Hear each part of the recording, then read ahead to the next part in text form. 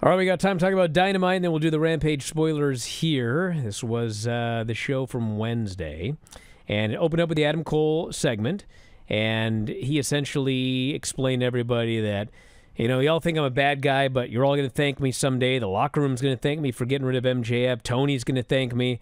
You'll never see him again. He's never coming back. And he essentially said they all want gold, and Kingdom want the tag team titles, Roddy international title. And he says Wardlow will be going for the world title. Well, the Kingdom have the tag titles. Yes, so we have to worry about the other guys. He said that Wardlow's going to win the title, and then when I'm healthy, he is going to forfeit that title to me. So they're doing that storyline, which is essentially what they're doing with Luchasaurus as well. And he said we're sick and tired of... The thing was with this one is just that Wardlow was acting like, this is cool, I don't care, whereas Luchasaurus was acting like... Well, he is now, but I mean, ultimately, Wardlow is not going to be happy winning the title and forfeiting it to Adam Cole. Yeah, but I mean, with Luchasaurus or Killswitch, I mean, it's really obvious that they're going to try to make Killswitch into a big-time babyface. Yes.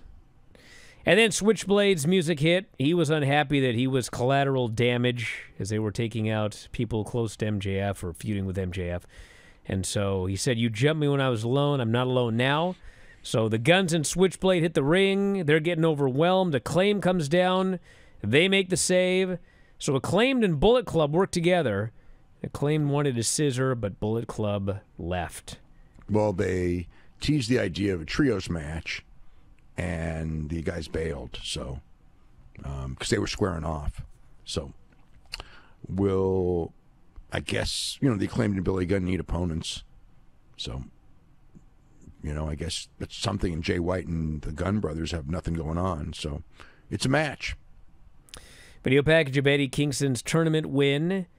And then we had this great Daniel Garcia promo package. I mean, he was so good in this promo package that I was actually irritated that he was going to lose the main event, which, in fact, he did. Orange Cassidy, Dante Martin. They had a good match, good heat, good athletics. There was a light CM Punk chant in this match when Dante caught him on a Hurricane Rana and hit a power bomb into a GTS, but that got shouted down. And then Dante tried to come off the top. Orange tried to roll away. Dante rope walk into a big splash. Near falls back and forth. Orange hit the punch out of nowhere, got the pin. Very good match. And then afterwards, they're playing Orange's music. Then they start playing Top Flight's music, which is wrong music. And then they play Private Party's music. So somebody hit the wrong button somewhere. And Mark Quinn is back, and he says, we've been keeping tabs on this division, but it is lacking some Private Party. And we're putting everybody on notice, including the Hardys. And we will be tag champs in 2024. Well, they mentioned all the teams. They mentioned FTR, Young Bucks. Yeah. Toni Storm promo. She doesn't want to be here. She wants to be in New York. So she's leaving to Broadway tonight. And Renee says, well, Mariah May is debuting, and she wants you to watch one of her matches. Tony says, I don't watch wrestling. So she says she needs to pay her dues. I will not be staying in New Jersey. So she leaves. So then we had a House of Black promo. You ready for this? I'm ready. House of Black says that they will be facing FTR in North Carolina in front of their friends and family. Charlotte on Saturday. If we beat you, you must walk away from your family, disown them, and join your new family. Oh, yeah? Yeah. Ridiculous. Swerve and Nana promo by the match with Daniel Garcia. Swerve says, I respect that Daniel basically was after the same thing I was in 2023, which was a singles title. And tonight you will go through pain, and in 2024, I'm going after Samoa Joe's title. So then we had the debut of Mariah May against Queen Aminata. And, it was a match. And I actually think Queen Aminata looked better than Mariah May in this match. And made a comeback. Mariah cut her off. Sling Blade. Mayday. Got the pin. So then Renee goes to interview her afterwards. And she says, I can't believe I won my debut. I've wanted to do this since I was a little kid. Being in this ring is surreal to me. Hope Miss Toni Storm is watching and is proud. It's the first Dynamite of the new year. It's all about Mariah. But my only regret is I have to do this in New Jersey. And so suddenly, Deonna Purrazzo's music hits. She makes her debut. And she says, I have a message for Toni. Doesn't matter where you run or where you hide. I'm going to find you because I am all elite. Mariah says, well, I'm not your messenger, so tell her yourself, bitch. So Renee gets the hell out of the ring. Brawl breaks out, and Deonna beats her ass, sends her packing. So Deonna has debuted, and will be feuding with Toni. No, Mariah first. Probably, yeah. But she's called out Toni. Christian, Killswitch, Nick, and Shayna Wayne come out, interview with Tony Schiavone. And it's just a long segment where Christian explains that, he's the new TNT champion. He's essentially been the champion since the debut of Collision, which, of course, was actually Luchasaurus winning the title. But he says, I got a lot of people I want to thank. I want to thank Mother Wayne. Mother's work is never done. I want to thank my pride and joy. Nick Wayne put his body on the line through a flaming table. I love you, Nick. And lastly, I want to thank the man who sealed my victory at World's End. The man who put the final nail in the coffin. Well, that would be myself. And so Killswitch is very upset. And cuts a promo on Adam. Says he's never going to get another shot at the TNT title. This is the most important belt in the entire company. Fans are chanting Luchasaurus. And he says, I'll hold the title as long as I want, and then I will hand it over to my protege, Nick Wayne. We're the faces of AEW now and forever. So, I presume, now that he's not the devil, Jungle Boy coming back to reunite with Luchasaurus would be my thought as a babyface tag team. Really? Why not? He left his. He went and trademarked all the boy and his dinosaur stuff. Yeah, he did. And, him and Luchasaurus against Nick Wayne and Christian. I mean, there's a lot of things you can do. I don't know that's going to happen, but that's what I thought watching this, because clearly Luchasaurus is splitting here soon. Well, he's splitting. I don't know how soon, but yeah. I mean, the problem with that is like, I just remember with Max and Wardlow, and, I thought they were splitting soon, and they took like years.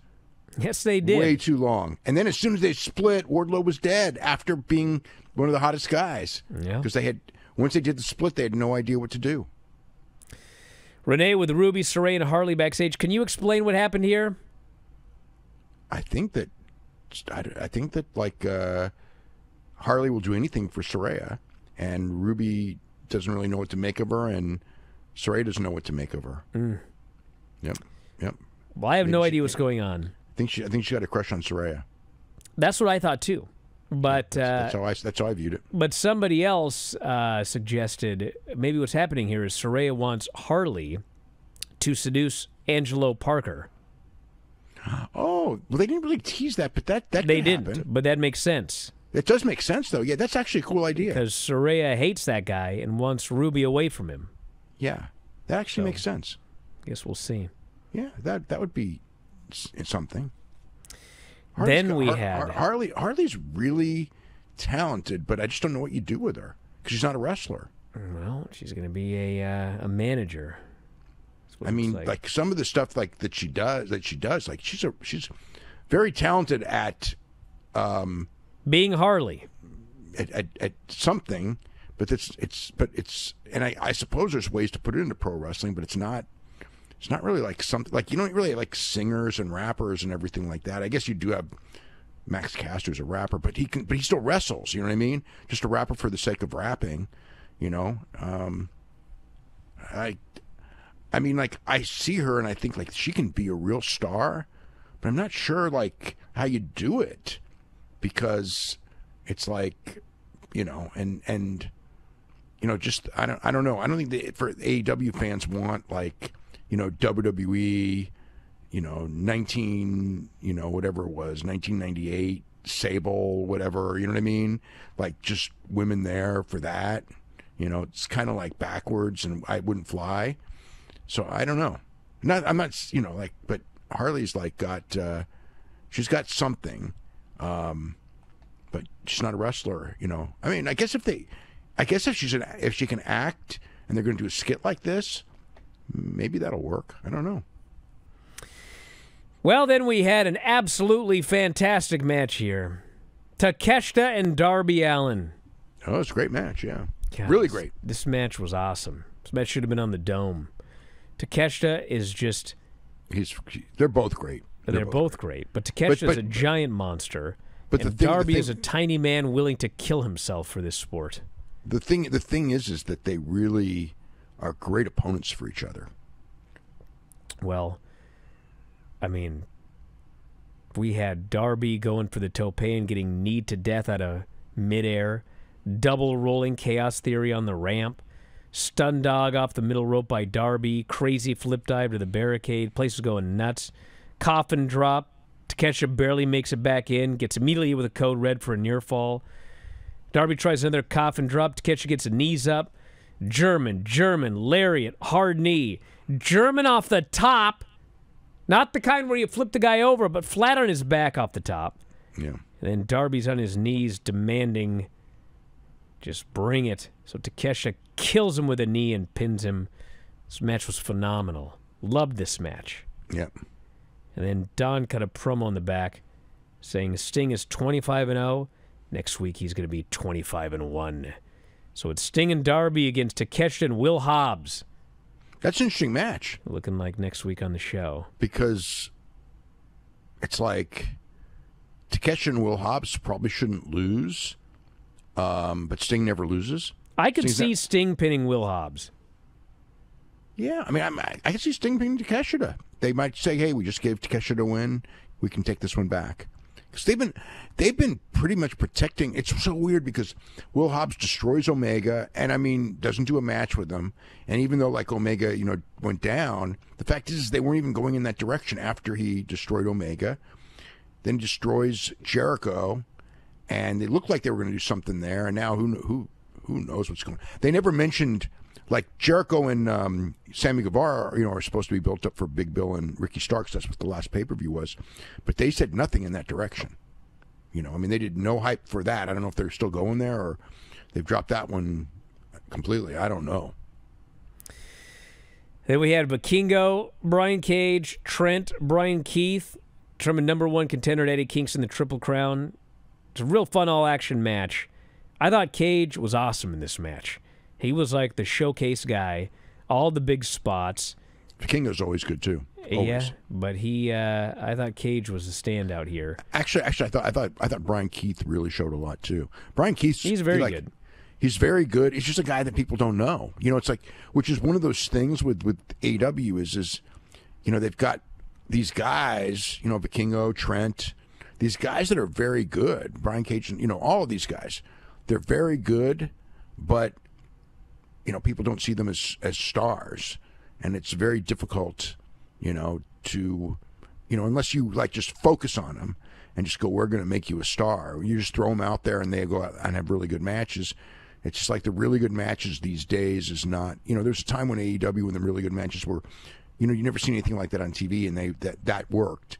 And now people have seen so many really good matches that they're looking for personalities.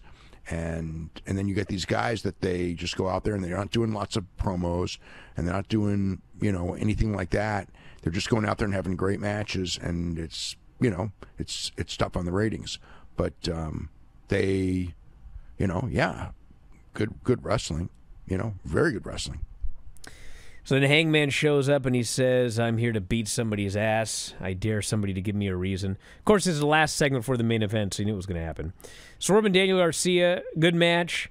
Dance off between Garcia and Nana early on, which actually allowed Swerve... Actually, Nana grabbed the foot and then Swerve hit the Death Valley driver on the apron for the heat.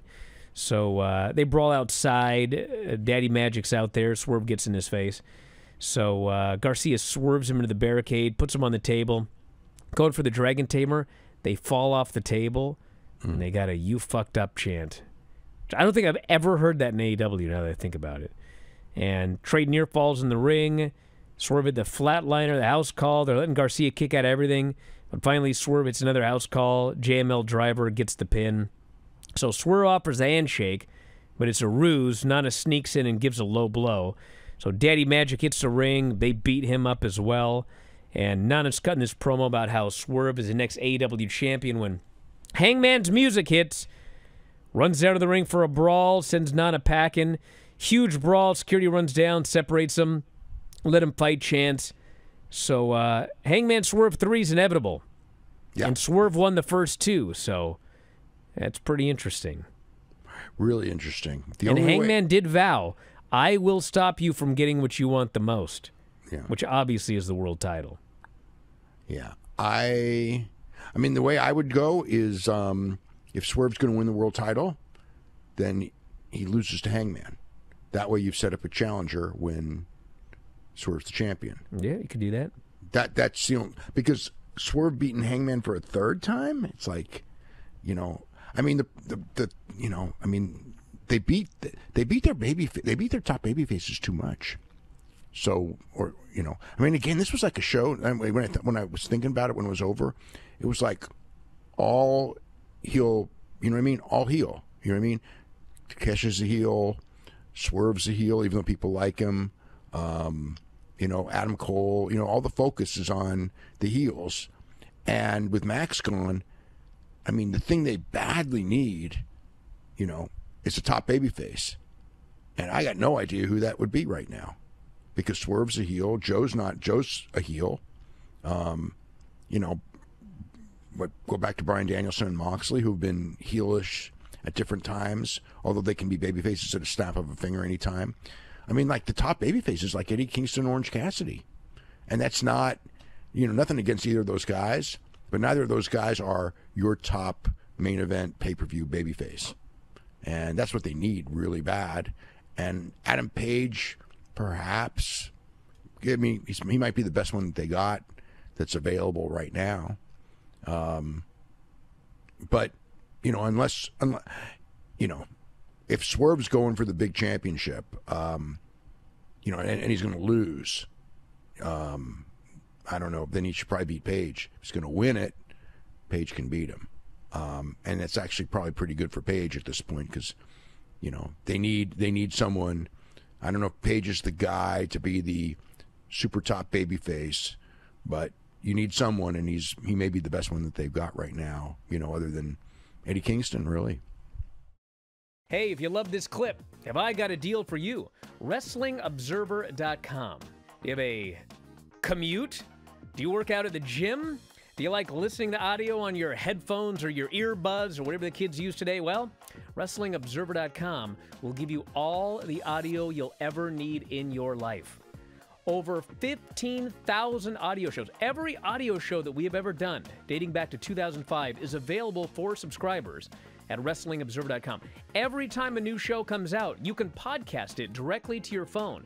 If you have a commute, as noted, if you go to the gym, if you like to lift weights and listen to Granny review soap operas, well, WrestlingObserver.com gets you full access to all of these shows and all of these archives. You can go back and listen to TNA reviews from 2010. You can go back and listen to reviews of every WWE pay-per-view, every big story that's ever happened in wrestling.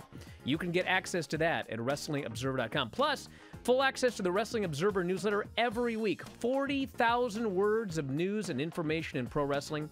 Why get all your scoops off Reddit, which aren't even accurate most of the time? Go right to the source, the Wrestling Observer newsletter. You also get Observer archives dating back to 1990. So check it out today. Thousands of issues of the Wrestling Observer newsletter. Tens of thousands of hours of audio. All for $12.99 per month or as low as $9.99 if you sign up for a year. You'll never run out of audio if you subscribe to WrestlingObserver.com. So head up there, check it out today, and I'll talk to you again after a while.